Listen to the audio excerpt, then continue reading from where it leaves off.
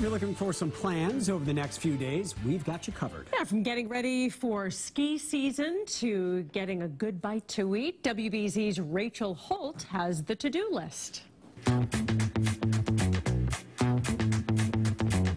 This week, Boston saw its first snowfall, so it's fitting the Ski and Snowboard Expo is underway at the Seaport World Trade Center.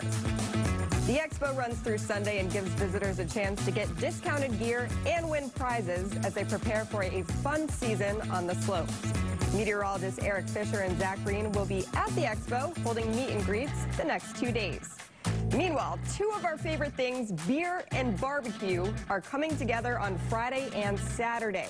The Boston Beer and Barbecue Fest at Cyclorama on Tremont Street features 25 New England craft brewers and 7 local barbecue joints.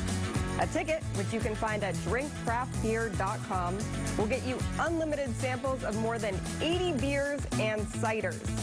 And last but not least, the ongoing Boston Comedy Festival comes to an end on Saturday, but there's still plenty of time to have a good laugh and check out comedians like Robert Klein, Caroline Ray, and Emo Phillips. The 20th annual festival also includes a nationwide stand-up competition with $10,000 in prize money on the line.